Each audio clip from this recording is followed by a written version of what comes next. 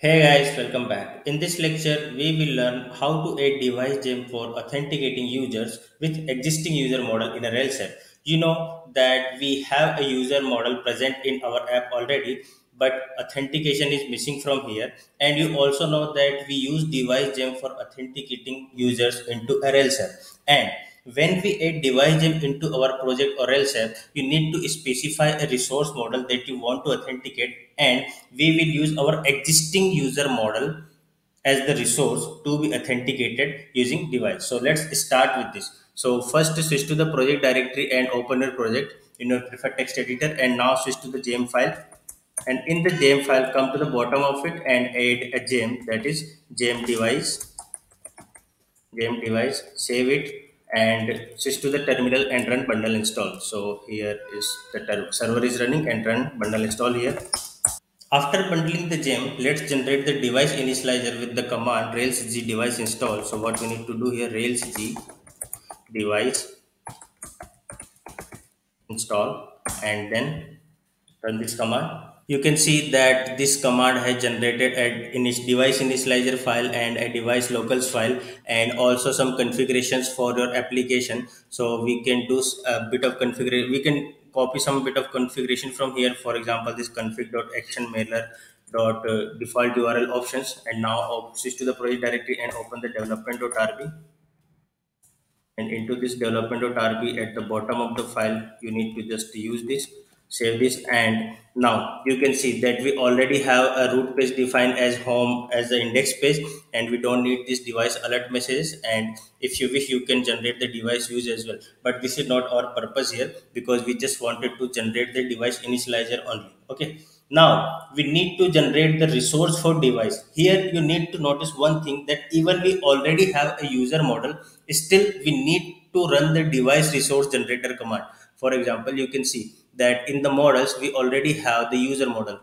Okay, and here you can see that there are some associations defined into the user model, some validation methods and some callbacks as well.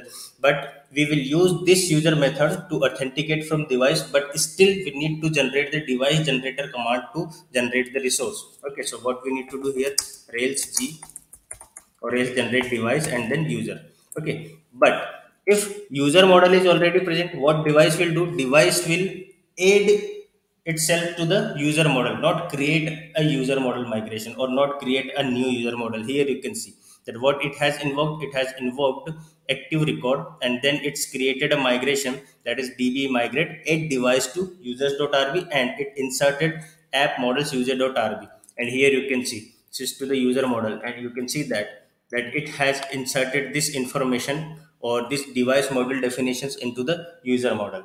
And now come to the DB folder, and here in the DB you can check the migrations, that what migration the device has generated for you. So when you come to the last migration, you can see that add device to user.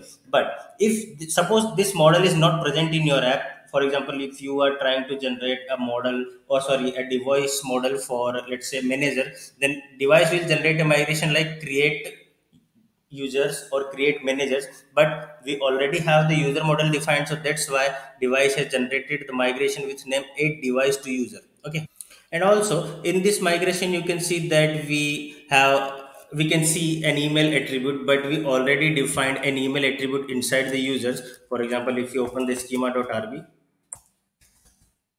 in the schema you can see that in the user model we already have the email attribute. Okay, so we cannot have two attribute with the same name, so we need to uncomment, sorry, we need to comment this email attribute. Okay, and now we can run our migration. So let's switch to the terminal and run the migration, rails db migrate.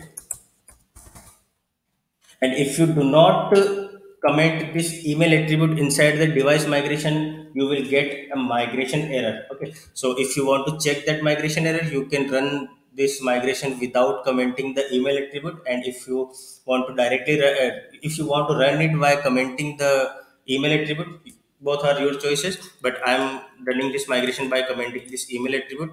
And now once the migration has been generated, you can see that rest of these device attributes will be added into the user table in the schema.rb. So here you can see that once I generated that migration, you can see now what I can see here: encrypted password, reset password token, password send it, and remember me.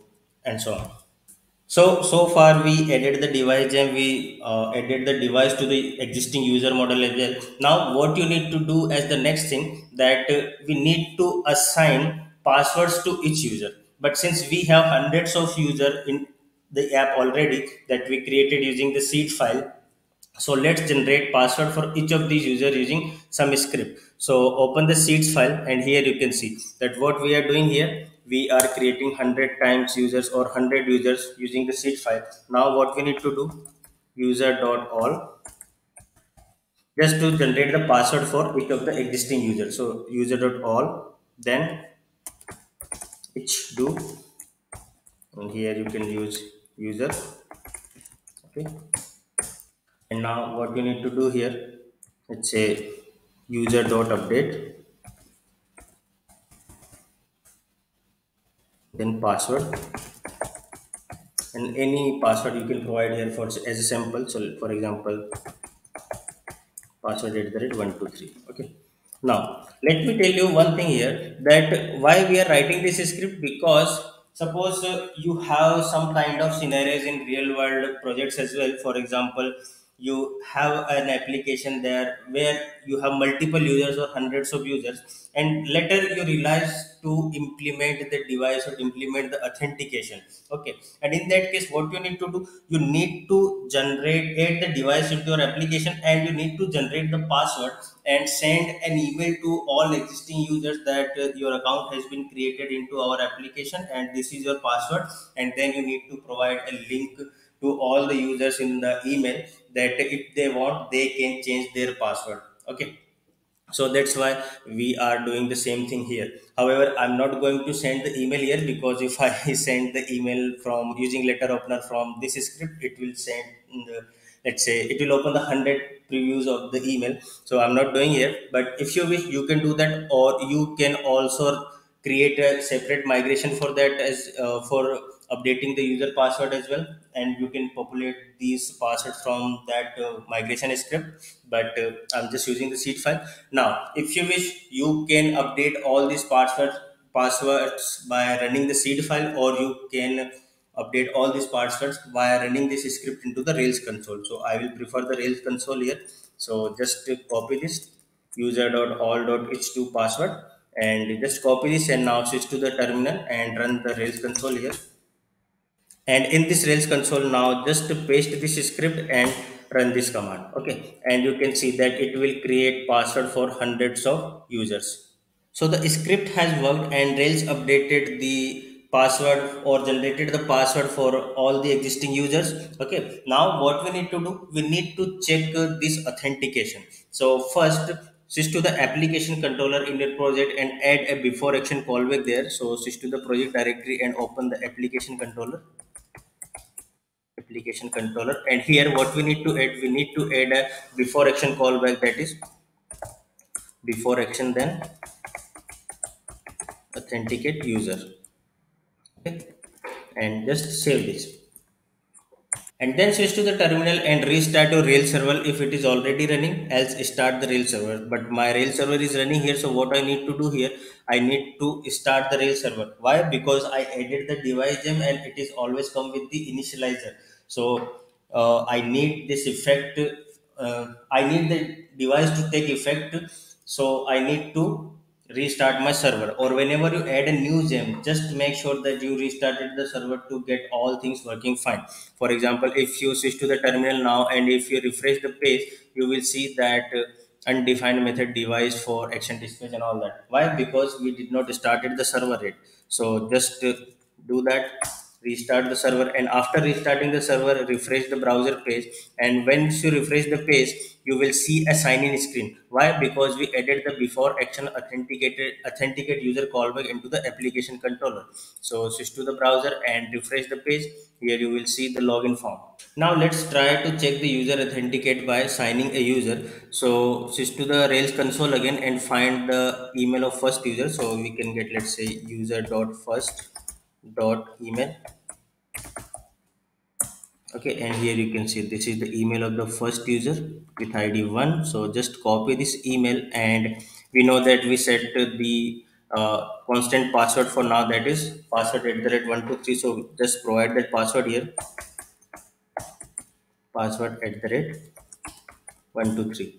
Okay, and once you submit the password or submit the login form, you can see that now I can sign in into the system. That means the authentication has worked. So our the device authentication for existing user model has been completed, and there is really no major difference between using device with an existing model or using device a resource from scratch.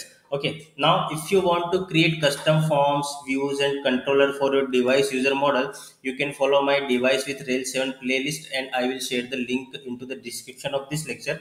I will also attach the project repository link into the description. If you wish, you can check it out and use the same project that I'm using for this lecture. Okay.